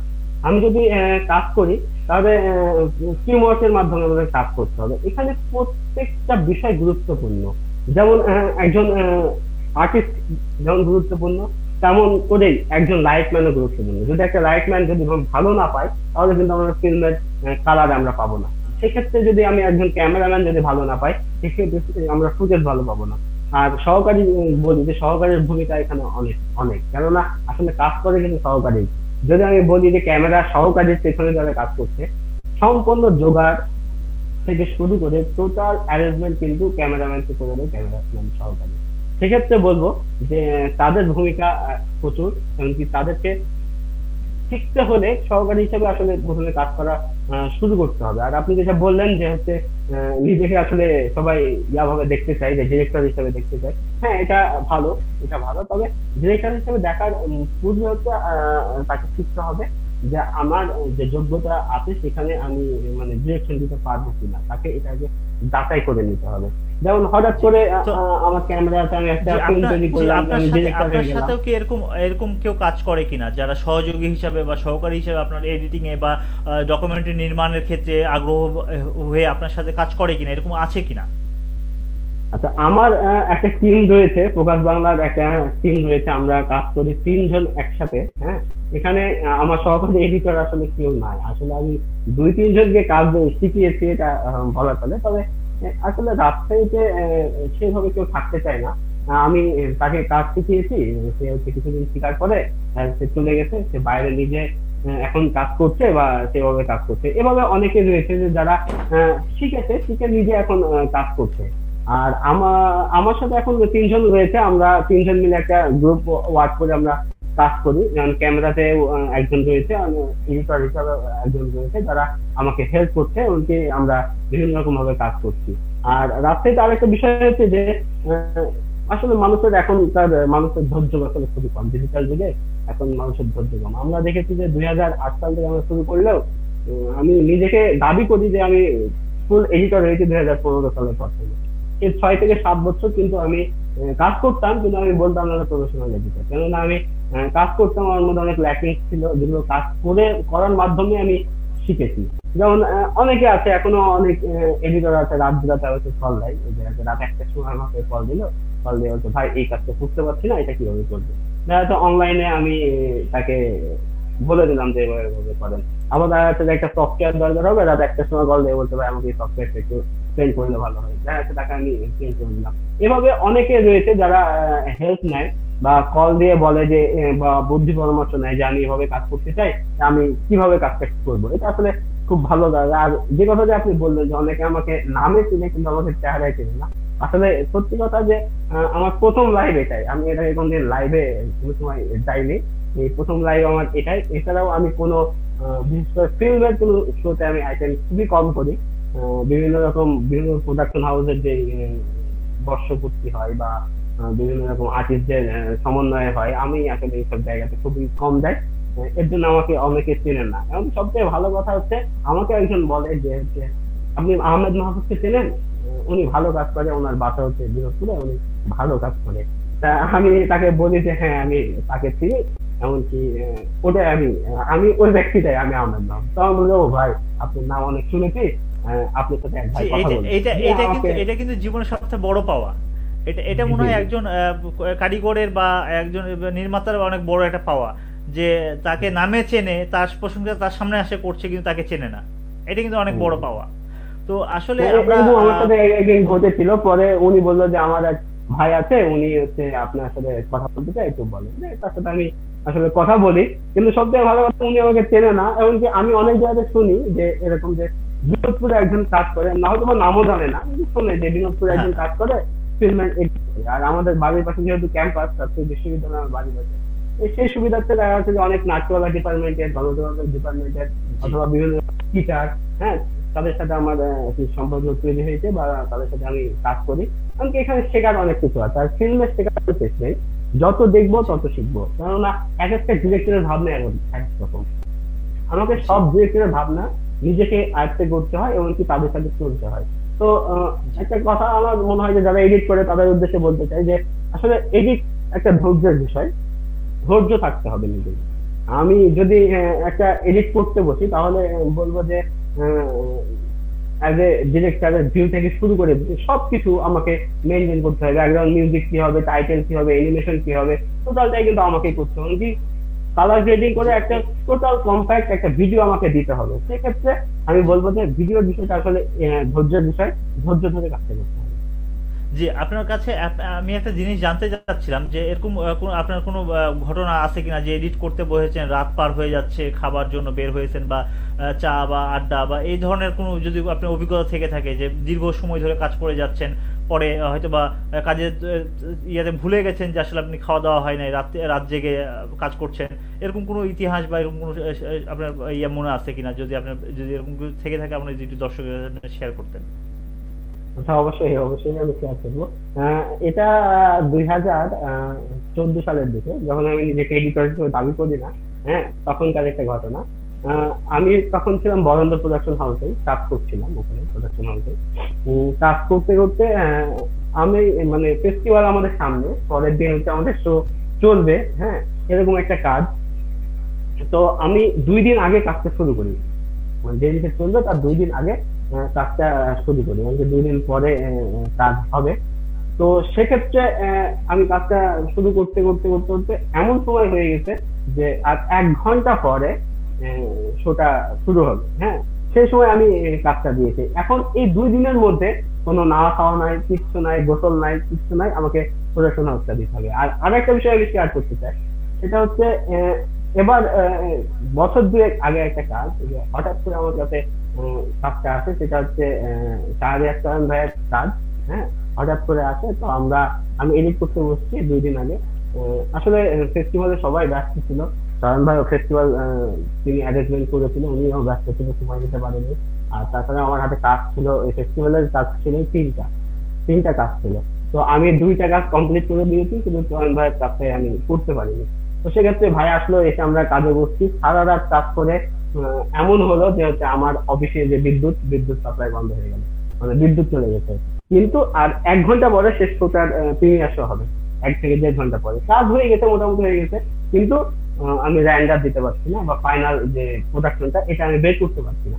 তখন করলাম কি, ওখান থেকে আমার পিসিটা তুলে নিয়ে আমি চলে গেলাম আরেক অফিসে গিয়ে, ওখানে বিদ্যুৎ ছিল, ওখানে গিয়ে বসে র্যান্ডার দিয়ে তারপরে তাকে ভিডিওটা দেওয়া হয়। এমনকি যাওয়ার পথে আমাদের একটা বাইক ছিল, বাইকটা সার্জেন্ট ধরে, কোনো কারণে হোক যে আমরা কাগজটা নিতে ভুলে গেছি, এমনকি আমাদেরকে ধরে, এমনকি ধরে তুলে নিয়ে চলে যায়। তো তুলে আসলে নিয়ে অনেক চলে যায়, এমনকি টিপ পরে আমি যাইতে পারি নাই, তবে শুনলাম যে শোটা ভালো হয়েছে, এমনকি শোটা চলেছে ভালো, সাড়া পাওয়া গেছে। জি। তো এরকম আসলে অনেক অভিজ্ঞতাই আপনার জীবনে আছে, যে এডিটিং করতে যে আসলে আমি এর বিষয়ে আমি একটু জানতে চাচ্ছিলাম যে আপনার বিনোদপুর বাজারে আপনার আসলে এই কাজ করার পাশাপাশি বিনোদপুর সংলগ্ন কোনো এলাকাতে আপনি খুব আড্ডা দেন, বা আপনি পরিচিত কোনো জায়গা আছে যেখানে আপনি আসলে আপনাকে চেনে, বা আপনি ম্যাক্সিমাম সময় আপনি কাটে কোনো চায়ের দোকান বা কোনো জায়গা, এরকম কোনো জায়গা হ্যাঁ, এরকম জায়গা আছে আসলে। যেখানে আপনি আমার প্রায় যে যান? জায়গাটা, হ্যাঁ, আমার যে জায়গাটা সেটা হচ্ছে আমরা ক্যাম্পাসের মধ্যেই প্রতি যখন স্বাভাবিক অবস্থা, এখন তো লকডাউন চলছে, যখন স্বাভাবিক অবস্থা হতো তখন আমরা কাজের ফাঁকে বিনোদপুরের চায়ের দোকান আছে, আমরা ওখানে আমরা কয়েকজন মিলে এক জায়গাতে বসে, এমনকি সবাই মিলে সন্ধ্যার পরে আমরা হচ্ছে যদি কাজ না থাকে তাহলে ক্যাম্পাসের মধ্যে একটা রাউন্ড দিয়ে আছে, মানে বলতে গেলে বিনোদপুর গেট দিয়ে ঢুকে গোটা ক্যাম্পাসটা ঘুরে আবার বিনোদপুর গেট দিয়ে বাড়িয়ে যায়, আমরা এরকম হাঁটাহাঁটি করি। আর বিশেষ করে আড্ডা দেওয়ার জায়গা তেমন কোনো কিছু নেই, আমার রুমেই অনেকে আসে, অনেকে এসে এখানে আড্ডা দেয়। মানে আমার যে পুরো কাজের জায়গাটা, এখানে যদি কাজ না থাকে তাহলে প্রায় টাইম আমরা বসে থাকি এখানে, আড্ডা দিই এখানে, ফিল্ম নিয়ে আলোচনা করি বা অন্য অন্য বিষয় নিয়ে এখানে আলোচনা করি। এভাবে আমাদের আসলে সময়টা কেটে যাচ্ছে। আর তো আরেকটা বিষয় একটা যে বিষয়, এখানে এখানে আসলে অনেকজন আসে, বলতে গেলে অনেক গুণী মানুষও আসে। আর আমি তো কিছু কিছু সরকারি কাজও করি, সেক্ষেত্রে দেখা যাচ্ছে কোনো সময় ডিসি মাঝে মাঝে এসছে আমার কাজের জন্য, অথবা হচ্ছে দেখা যাচ্ছে আমি বিভাগীয় কমিশনার কাজ করলাম, ওখানে দেখা যাচ্ছে এডিশনাল কমিশনার যিনি আছে উনিও আসে, তারপরে এরকম আমি কাজ করি। আমি পাইলট ভাইয়ের একটা কাজ করেছি, খালেদ মাসুদ পাইলট ভাইয়ের একটা কাজ, ছোট কাজ করে দিয়েছিলাম, পাইলট ভাই এসছে। এভাবে দেখা যাচ্ছে যে মোটামুটি রাজশাহী শহরের যারা গণ্যমান্য ব্যক্তি মোটামুটি সবাই আসে, এবং কি কাজ, সবাই কাজ আমি করি। আচ্ছা। তো একটা অ্যাজ এ এডিটর আপনাকে তো অনেক বিষয় খেয়াল করে কাজ করতে হয়, বা গ্রাফিক্সের কাজও আপনাকে মোটামুটি করতে হয়। তো এই কাজ করতে গিয়ে আপনার যে মানসিক প্রেশার, এই প্রেশার আসলে দূর করার জন্য আপনাকে রিফ্রেশমেন্টের প্রয়োজনীয়তা কতটুকু মনে মনে করেন একজন এডিটর হিসাবে? এবং সেই ক্ষেত্রে কি এডিটর করণীয়, মানে ঘোরা বা ইয়ে হওয়ার, মানে মাথা ফ্রেশ করার জন্য বা ইয়ে করার জন্য এই ধরনের কি ধরনের কাজ করার, মানে কতটুকু সময়, বা কিভাবে আপনি এটা রিফ্রেশ করেন আপনি নিজেকে? আমি একটা পরিচালকের কাছে শিখেছিলাম, যেটা বলতে হয় তাওকির ইসলাম, তার কাছ থেকে শিখেছিলাম, ভাই কোনো চাপ নেওয়া যাবে না, কাজ করবো ফ্রি হবে। কেননা ক্রিয়েটিভ কাজ করতে গেলে আপনাকে ফ্রি হতেই হবে, এমনকি মাইন্ড ফ্রেশ রেখে কাজ করতে হবে। আমরা একটা ঘটনা শেয়ার করি। আমরা একটা কাজ করি, মানে একটা এনজিওর কাজ করতে যাওয়ার পরে হয় কি যে রাত অনেক হয়েছে, 1টা বেজে গেছে, আমরা ভালো লাগছে না, কাজ করতে ভালো লাগছে না। আমি বললাম যে কি করা যায়, আমি বললাম চলেন আমরা তাহলে ঘুরি। দিয়ে আমরা রাতে বের হয়ে গেলাম, রাত 1টা বাজে আমরা পায়ে হেঁটে ঘুরতে ঘুরতে ঘুরতে রেল স্টেশনে চলে গেলাম, রেল স্টেশন থেকে পায়ে হেঁটে ঘুরতে ঘুরতে আবার চলে আসলাম হচ্ছে ভবজাতে, ভবজা দিয়ে আবার হচ্ছে যে ঘুরে ঘুরে বিরক্তিতে চলে আসলাম। এইভাবে আমরা দেখা যাচ্ছে যে আনন্দ করি, 3-4 জন মিলে আমরা আনন্দ করি, এমনকি ঘোরাঘুরি করি। আমাদের কোনো কিছুই নেই, মানে আমাদের এমন মনে হয় যে যখন আমাদের ভালো লাগছে না, কাজ করতে ভালো লাগছে না, আমরা ইচ্ছা মতন ঘোরাঘুরি করি, আবার হচ্ছে গল্প করছি বা একটু বাইরে গিয়ে হাঁটাহাঁটি করছি, যে পরবর্তীতে আবার এসে কাজে বসছি। আসলে কাজটা করতে গেলে আর একটা বিষয় হচ্ছে যে যেটা বলে আমরা একঘেয়েমি হয়ে যায়, যদি একঘেয়েমি হয়ে যায় তাহলে কিন্তু কাজটা আসলে ভালো হবে না। কেননা আপনি এখন এক মাইন্ডে দেখছেন ভিডিওটা, আপনি 10 মিনিট বাইরে ঘুরে আসেন বা 20 মিনিট বাইরে ঘুরে আসেন, মন যদি আপনার ফ্রেশ হয়ে যায়, তারপরে এসে যখন ভিডিওটা দেখবেন তখন আপনার ল্যাকিংস বসে যাবে। আমরা এটা করি হচ্ছে এক সময় যে যখন কাজটা আমাদের সম্পূর্ণটা হয়ে গেছে, হয়ে যাওয়ার পরে আমরা রাইন্ডার দেবো, তার আগে হচ্ছে আমরা একবার দেখে নিই, দেখে নেওয়ার পরে রাইন্ডারটা না দিয়ে আমরা হচ্ছে একটু ঘুরাঘুরি করি, আধা ঘন্টা 1 ঘন্টা সবার সাথে গল্প টল্প করে পরবর্তী এসে আবার দেখি যে ভিডিওটা আসলে একই মাইন্ডে আমার ভিডিওটা কেমন লাগছে। যদি মনে হয় যে না এখানে একটু ল্যাকিং আছে, এটা ঠিক করি, যদি মনে হয় যে না মোটামুটি ভাবে ঠিক আছে, তাহলে ঠিক আছে, আমরা ফাইনাল র্যান্ডার দিয়ে ফেলি। তো আমার কথা হচ্ছে যদি আপনি ভিডিওটা আউটপুট দিতে চান, আর যেহেতু আমাদের রাজশাহীতে কমার্শিয়াল জায়গা না যে দিতেই হবে একজন র্যান্ডার দিতেই হবে জলদি, এমনকি এইটার পরে আর একটা কাজ করতে হবে, এরকম কোনো বাধ্যবাধকতা নেই। তো যদি আপনি কাজ করতে চান তাহলে আপনি এমন করতে পারেন যে হচ্ছে র্যান্ডার দেওয়ার আগে একটু ফ্রেশ মনে আরেকবার দেখেন, দেখেন যে কোথায় ল্যাকিং আছে, তারপরে আপনি র্যান্ডার দেন। আর আছে তার একটা বিষয় হচ্ছে যে আপনি অনেক বড় ভাই আছে, আপনার যদি মনে হয় যে না আমার ফিল্মটা কেমন হলো, ফেস্টিভ্যালে দিব বা অন্য জায়গাতে দিব বা হচ্ছে মানে বিভিন্ন ইউটিউব কন্টেন্ট সাধারণত কেউ কাউকে দেখায় না, ইউটিউব কন্টেন্ট কাউকে দেখানোর প্রয়োজন মনে হয় না, সবাই এখন দিয়ে দেয়। যদি মনে করেন যে না আমরা বিভিন্ন ফেস্টিভ্যালে দিব, তো আমাদের অনেক বড় ভাই আছে, তাদেরকে দেখান, দেখিয়ে দেখেন কোন ল্যাকিংসটা কোথায় আছে, এগুলো দেখিয়ে আমার মনে হয় যে ফেস্টিভ্যালে দিলে ভালো। জি। তো এখন আমি আপনার কাছে একটা জিনিস জানতে চাচ্ছি, অ্যাজ এ এডিটর আপনি কাজ করছেন দীর্ঘদিন ধরে, বা ডকুমেন্টারি নির্মাতা হিসেবে আপনি কাজ করছেন। তো এখন আমি যে বিষয়ে জানতে চাচ্ছি, যদি কেউ ধরেন একদম প্রাইমারি লেভেলে যদি কেউ এডিটিং করতে আগ্রহী হয়, যে কিছুই জানে না, তাকে আসলে হাতে খড়ি হিসাবে বা আপনি ইয়াভাবে কি ধরনের আপনি আসলে তাকে পরামর্শ দিবেন যে তার এই এডিটিং হিসাবে, এডিটর হিসেবে কাজ শুরু করার জন্য কি ধরনের কাজগুলো তাকে প্রাইমারি জানা লাগবে? আচ্ছা, এডিটিং এর কাজটা একটু বলবো যে একটু ডিফারেন্ট, কেননা হচ্ছে আপনি যদি এডিটর হিসেবে থাকেন তাহলে আমি আপনাকে আগেই বললাম যে সবকিছু আপনাকে জানতে হবে। আপনি স্ক্রিপ্ট রাইটার স্ক্রিপ্ট লিখে দিলেন, কিন্তু আপনাকে শর্ট সম্পর্কে না জানলে চলবে।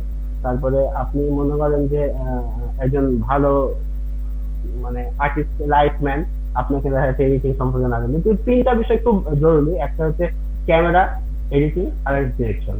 এই 3টা বিষয় আসলে খুব জরুরি। এই 3টা সমন্বয়ে কিন্তু একটা ফিল্ম মানে মেনলি তৈরি হয়। এই 3টা বিষয় আপনাকে জানতে হবে। একটা ক্যামেরাম্যানকে অবশ্যই এডিট সম্পর্কে সেন্স রাখতে হবে, এমনকি ডিরেকশন সম্পর্কে সেন্স রাখতে হবে। যেমন একজন ডিরেক্টরকেও কিন্তু এডিট সম্পর্কে সেন্স রাখতে হবে, এমনকি ক্যামেরা সম্পর্কে তাকে সেন্স রাখতে হবে। সেইভাবে যদি বলতে চাই, একটা এডিটরকেও ডিরেকশন সম্পর্কে সেন্স রাখতে হবে, ক্যামেরা সম্পর্কে তাকে সেন্স রাখতে হবে, ক্যামেরা ফ্রেম সম্পর্কে তাকে জানতে হবে। তো সেক্ষেত্রে যদি কেউ এডিট শিখতে যায় তাহলে আমি অবশ্যই বলবো তাকে এই 3টা বিষয় অবশ্যই জানতে হবে। কেননা আপনি সর্বোপরি মানে যেটা জানতেই হবে সেটা হচ্ছে ক্যামেরা ফ্রেম সম্পর্কে আপনাকে জানতে হবে। ক্যামেরা কি কোয়ালিটি, ক্যামেরা যদি আপনি না চালাতে পারেন কোনো সমস্যা নেই, ক্যামেরার কিছু অ্যাঙ্গেল আছে, ক্যামেরার কিছু শট আছে, বা ক্যামেরাতে কি বোঝাচ্ছে, হ্যাঁ ক্যামেরা দ্বারা ক্যামেরা ফ্রেম দ্বারা বা ক্যামেরা শট দ্বারা এখন বর্তমান অবস্থা দ্বারা কি বোঝাচ্ছে, এগুলো বোঝানোর জন্য তাকে ক্যামেরার অ্যাঙ্গেল গুলো তাকে বুঝতে হবে, এটা জানা তার বাধ্যতামূলক। এডিটর হিসেবে তাকে এটা জানতে হবে। সেক্ষেত্রে বলবো যে যদি কেউ প্রথমে কাজ শিখতে চায় তাহলে স্বাগতম, তো সে আসুক, কাজ করতে আসুক। তবে আসলে কাজের মাধ্যমে এগুলো শিখতে পারবে।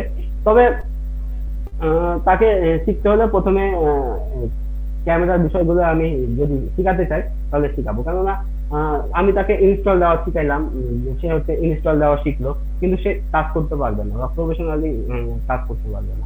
তাকে আমি সফটওয়্যারের যে কাজটা এটা আমি শিখিয়ে দিতে পারবো, কিন্তু সে প্রফেশনালি কোনো কাজ করতে পারবে না। হয়তো বা সফটওয়্যার জানার ক্ষেত্রে সে কাজটা শিখতে পারবে, প্রফেশনালি কাজ করতে গেলে আপনাকে তিনটাই শিখতে হবে। তিনটা না শিখলে আপনি প্রফেশনালি কোনো সময় কাজ করতে না, পারবেন না। আর প্রফেশনালিজমের হাতে জায়গাটা করে পড়ে আমি যে কথাটা বলছি জনাব মাহমুদ, আমি যে কথাটা বলছি সেটা আসলে প্রফেশনালিজমের জায়গাটা না। আমি বলছি যে একজন যদি এডিট কেউ করতে যায়, একদম যারা কিছুই জানে না, যার কোনো সেন্স নাই, সে যদি এডিটিং এর লাইনে আসতে চায়, সেক্ষেত্রে তাকে প্রাইমারি মানে কোন বেসিক জায়গাগুলো তাকে জানা লাগবে, মানে ও, কোন বিষয়গুলো তাকে একদম প্রথমের দিকে জানা লাগবে, বা কোন জায়গাগুলো তাকে আসলে প্রথমে তাকে ঘাটাঘাটির যে জায়গা অনেকে আছে তো শেখার আগে ঘাটতে হয়, তো এই হুম। ঘাটাঘাটির জায়গাগুলো আসলে সে কোন কোন বিষয়গুলো ঘাটবে বা কোন কোন বিষয়গুলো জানার তার প্রবল আগ্রহ জন্মাতে হবে, সেই জায়গাটা একটু যদি জানতাম। আচ্ছা, ক্যামেরার এডিটিং শেখার জন্য সর্বপ্রথম যে জিনিসটা থাকতে হবে সেটা হচ্ছে ধৈর্য। ধৈর্যটা থাকতে হবে, ধৈর্য জি, ধরে তাকে শিখতে হবে আমি আমি কাজটা। আমি এই বিষয়টা আর আমি এই বিষয়টা আসলে জানতে চাচ্ছিলাম আচ্ছা, যে ধৈর্য আসলে ধরে তার তাকে কোন শিখতে হবে। বিষয়টা প্রথম থাকা হ্যাঁ, লাগবে। হ্যাঁ, ধৈর্যটা তাকে শিখতে হবে। আর আরেকটা বিষয় যেটা, যে তার একটু হলেও আমার মনে হয় যে কম্পিউটার সম্পর্কিত নলেজ থাকতে হবে। কেননা এডিটিং শিখতে এসে যদি সে কম্পিউটার না চালাতে পারে তাহলে সে আসলে শিখতে পারবে না। তাকে আগে কম্পিউটার সম্পর্কে বিভিন্ন রকম জ্ঞান, কম্পিউটার অন করা অফ করা থেকে শুরু করে সম্পূর্ণটা তাকে শিখতে হবে। আর তার সফটওয়্যারের মানে কাজ তার হচ্ছে মানে যদি হয় যে সফটওয়্যার, জি, তার মানে তার কম্পিউটারের বেসিক যে জ্ঞানটা সেটা তো থাকা বেসিকটা, তার ম্যান্ডেটরি, এবং এর হ্যাঁ, পাশাপাশি বিভিন্ন সফটওয়্যার কার্যক্রম সম্পর্কে তাকে জানতে হবে। জানতে হবে। যেমন এর সাথে, এই সফটওয়্যারের সাথে আপনার বিভিন্ন রকম মাইক্রোসফট ওয়ার্ড জড়িত হয়। তারপরে এমন হতে পারে যে বিভিন্ন রকম কনভার্টার লাগে, ভিডিও কনভার্টার বলেন, এগুলো সাধারণত প্রয়োজন হয়। কেননা আপনি একটা কোনো কিছু ভিডিও প্রজেক্ট ফাইলে ইনপুট দিবেন বা আপনার এডিটিং সফটওয়্যার ইনপুট দিবেন, সেটা হচ্ছে সেই ভিডিওটা ইনপুট নিচ্ছে না, সেক্ষেত্রে আমাকে নিচ্ছে না, কনভার্ট করে ইনপুট দিতে হবে। এই বিষয়গুলো বিভিন্ন মানে কনভার্টারের ফরম্যাটের সাহায্যে যে করা হয়। জায়গাটা, ফরম্যাট মিলে না অনেক সময়। ফরম্যাটের জায়গাটা, হ্যাঁ, তখন আমাদেরকে ফরম্যাটটা চেঞ্জ করে নিতে হয়। তো সেক্ষেত্রে বলবো যে বেসিক যে কম্পিউটারের ধারণা এটা তাকে জেনে আসতে হবে। যদি জেনে আসে তাহলে খুবই ভালো। আর যদি এখানে শিখাইতে হয় তাহলে একটু লেন্দি প্রসেস হবে, শিখতে তাদের একটু সময় লাগবে। আর একটা বিষয়, যেহেতু আপনি এডিটিং শিখবেন, তাও তো আপনার বাসাতে একটা কম্পিউটার থাকলে খুব ভালো। কেননা আপনাকে যেটা শেখানো হবে, যদি বাসায় প্র্যাকটিস করেন তাহলে আপনি দ্রুত শিখে যাবেন। আর আমি যেটা মনে করি যে এখন বর্তমান যুগে প্রায় সবাই কম্পিউটার ইউজ জানে মোটামুটি। তো তারপরেও যদি কেউ কম্পিউটার শিখতে চায়, তা আমি মনে করবো যে তার যদি একটু মেধা থাকে তাহলে সে হাত দিয়ে মানে এডিটিং সফটওয়্যারটা সম্পর্কে সে শিখে যাবে হাত দিয়ে। জি, ধন্যবাদ। আসলে আমরা একদম অনুষ্ঠান শেষ মানে শেষ মুহূর্তে চলে আসছি আমাদের। অনেক কথা হলো, অনেক কিছু জানলাম, উত্তরবঙ্গ সম্পর্কে অনেক কিছু জানলাম। তো এই পর্যায়ে আমি আসলে একটু দর্শকদেরকে জানিয়ে রাখি, আপনারা দেখছেন উত্তরের গল্প কথা। এটি সম্প্রচারিত হচ্ছে উত্তরবঙ্গ টেলিভিশনের ফেসবুক পেজ এবং ওয়েবসাইট থেকে। আমরা এই বিষয়টি এখানে তুলে ধরতে চেষ্টা করছি যে একজন উত্তরবঙ্গ টেলিভিশন উত্তরবঙ্গতে যারা আসলে চলচ্চিত্র নির্মাণ বা এর পেছনে যারা কাজ করে, ঠিক সেরকমই একজন ব্যক্তি, ডকুমেন্টারি নির্মাতা এবং ভিডিও এডিটর আহমেদ মাহফুজ। তাকে আমরা আজকে অতিথি হিসেবে নিয়ে এসেছি, তিনি আমাদের সাথে কথা বলছেন এবং আমরা জানার চেষ্টা করছি তার কর্মজীবনের এপিটোপিট। আসলে প্রতিটি মানুষের কর্মজীবনের একটা ভালো দিক, খারাপ দিক, মন্দ দিক এবং সব ধরনের দিকই থাকে, কারণ একজন সব কিছু মিলিয়ে মানুষ। তো ঠিক সেরকমভাবে প্রতিটি জিনিসেরই এপিটোপিট থাকে, সেই এপিটোপিটগুলো আমরা আসলে জানার চেষ্টা করলাম, ভালো লাগা মন্দ লাগা, তার বিভিন্ন অনুভূতিগুলো আমরা তুলে ধরার চেষ্টা করছি। তো যারা আসলে এই অনুষ্ঠানটি এতক্ষণ ধৈর্য সহকারে দেখছেন তাদেরকে বলতে চাই যে আমরা আজকে হয়তোবা অনেকের কাছে অনুপ্রেরণা অনুপ্রেরণা অনুপ্রেরণা জন্মাবে চলচ্চিত্রের উপরে বা ডকুমেন্টারি ফিল্ম নির্মাণের উপরে বা এডিটিংয়ের উপরে, বিভিন্ন বিষয়ের উপরে আসলে তাদের আগ্রহ জন্মাতে পারে।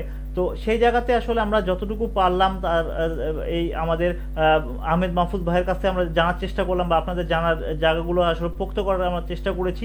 তো ভাই, একদম শেষ পর্যায়ে এসে আমরা আসলে জানতে চাচ্ছি যে আপনার কাছ থেকে যে আপনার যে আন্দোলনটা চালাই যাচ্ছেন উত্তরবঙ্গর সাংস্কৃতিক বিকাশের জন্য বা চলচ্চিত্র যে বিকেন্দ্রীকরণের যে জায়গাটা, এটা আপনার কতটুকু আসলে আপনার সফল হয়েছেন এবং আগামীতে কতদূর আরো যেতে পারেন বা সফলতা কতদূর আসতে পারে, কত সময় লাগতে পারে আপনাদের আন্দোলনের ধারা দেখে, আপনার কি মনে হয় সেই বিষয়টি একটু জানতে চাচ্ছি খুব আচ্ছা, সংক্ষেপে। আচ্ছা, অবশ্যই। আসলে আন্দোলনটা তো চলছে, এমনকি চলতেই থাকবে। জীবনের প্রত্যেকটা কার্যক্রমে এক একটা আন্দোলন। তো সেক্ষেত্রে বলতে গেলে যে আমরা কাজ করছি, মোটামুটি ভাবে কাজ করছি। আর এখন তো বিভিন্ন সংগঠন ব্যানারে কাজ করছে। তো আমি বলবো যে চিলড্রেন্স সোসাইটি কাজ করেছে এক সময়, ভালো কাজ এখনো করছে। এছাড়া রাজশাহী ফিল্ম সোসাইটি আছে, বিভাগ সোসাইটি, বিশ্ববিদ্যালয় চলচ্চিত্র সংসদ, তারপরে বরেন্দ্র আহ, চলচ্চিত্র সংসদ আছে। তো মোটামুটি ভাবে রাজশাহীতে এখন ফিল্ম নিয়ে অনেকে কাজ করছে, অনেক ভাবে কাজ করছে। তো সেক্ষেত্রে বলবো যে আমার মনে হয় যে ফিল্মের তেমন কোনো ঘাটতি রাজশাহীতে দেখছি না। কেননা এখন সবাই ফিল্ম নিয়ে খুবই আগ্রহ। এছাড়াও বিভিন্ন রকম প্রোডাকশন হাউস তৈরি হয়েছে যারা মোটামুটি ভাবে এখন কাজ করছে ফিল্ম নিয়ে। তো সেক্ষেত্রে রাজশাহীতে মোটামুটি জায়গাতে এখন মানে ভালো অবস্থানে আছে। আর আরেকটা কথা বলতে হয় যে ঢাকার বাইরে যদি আমি ফিল্মের কথা চিন্তা করি, তাহলে রাজশাহীর কথা মানে খেলার মতন না। মানে কোনো জি অঞ্চল জি ব্যতীত জি রাজশাহী, আমরা আমরা রাজশাহী আমরা হচ্ছে ফিল্মের। আমরা বুঝতে পেরেছি, আমরা একবারে অনুষ্ঠানের শেষ পর্যায়ে। আপনি বিদায় বেলায় যদি আপনি কিছু বলতে চান, একদম এক লাইনে কোন কথা যদি আপনি বলার আচ্ছা, থাকে বিদায় বেলা দর্শকদের শুধু উদ্দেশ্যে। একটাই কথা যে আমরা ফিল্ম নিয়ে আন্দোলন করছি, আপনারা আসেন, ফিল্ম সোসাইটির সাথে জড়িত হন, ফিল্ম নিয়ে কাজ করেন, আহ, এটাই। ওকে, ধন্যবাদ। আমরা আসলে আজকে উত্তরবঙ্গ টেলিভিশনের আমরা বিশেষ আয়োজন, ঈদের বিশেষ আয়োজন উত্তরের গল্প কথায় আমরা আজকে ছিলাম। আমরা জানছিলাম আজকের আলোচ্য বিষয় যেটা আমাদের কর্মজীবনের এপিটোপিট। আমাদের এই কর্মজীবনের এপিটোপিটে আসলে আমরা জানার চেষ্টা করেছি আহমেদ মাহফুজের একজন ডকুমেন্টারি ফিল্ম নির্মাতা এবং আপনার ভিডিও এডিটর, তার জীবনের কর্মজীবনের নানা দিক আমরা আজকে তুলে ধরতে চেষ্টা করেছি এই অনুষ্ঠানের মধ্য দিয়ে। আমরা জানি না, আমরা তুলে ধরতে চেষ্টা করেছি উত্তরবঙ্গের যে সাংস্কৃতিক আন্দোলন বা চলচ্চিত্রের যে আন্দোলন চলছে সেই আন্দোলনের আমরা বিষয়গুলো তুলে ধরতে চেষ্টা করেছি। এবং আমরা আশা করছি যে তারা যে বিষয়টি আন্দোলন করে যাচ্ছে, দীর্ঘদিন ধরে আন্দোলন চলছে এবং উত্তরবঙ্গের যে কর্মযজ্ঞ চলছে আসলে চলচ্চিত্র নির্মাণের, এবং বাংলাদেশের প্রথম কমিউনিটি চলচ্চিত্র প্রত্যাবর্তন বা অলরেডি উত্তরবঙ্গে নির্মিত হয়ে গেছে। এবং আমরা যতদূর জানি আহসান কবির লিটন তিনি নতুন আরেকটি চলচ্চিত্র নির্মাণের জন্য প্রচেষ্টা চালাচ্ছেন এবং আশা করি খুব অল্প সময়ের ভিতরে হয়তো তিনি সফল হবেন এবং তার নতুন চলচ্চিত্র আমরা পাবো, কমেডি ফিল্ম পাবো। তো এছাড়াও এরকম নানা নির্মাতা এবং কলা কৌশলী উত্তরবঙ্গে প্রচেষ্টা চালাচ্ছে তাদের চলচ্চিত্র বিকাশের জন্য। আমাদের জাতীয় চলচ্চিত্র অঙ্গন সহ আন্তর্জাতিক চলচ্চিত্র অঙ্গনে তারা ভূমিকা রাখছে। তো আমরা সেই আন্দোলনকে সাধুবাদ জানাই এবং তাদের সাথে একত্রতা ঘোষণা করছি। তো এবং আমরা আবারও হয়তো বা কোনো চলচ্চিত্র অঙ্গনের সাথে জড়িত যারা ব্যক্তি আছে তাদেরকে আমরা নিয়ে হয়তো বা আপনাদের সামনে হাজির হব। ততক্ষণ পর্যন্ত সকলে ভালো থাকেন, সুস্থ থাকেন, এই কামনায় আজকের মতো এখানে বিদায় নিচ্ছি। আমি সামির আলম শাওন। ধন্যবাদ সকলকে, শুভরাত্রি।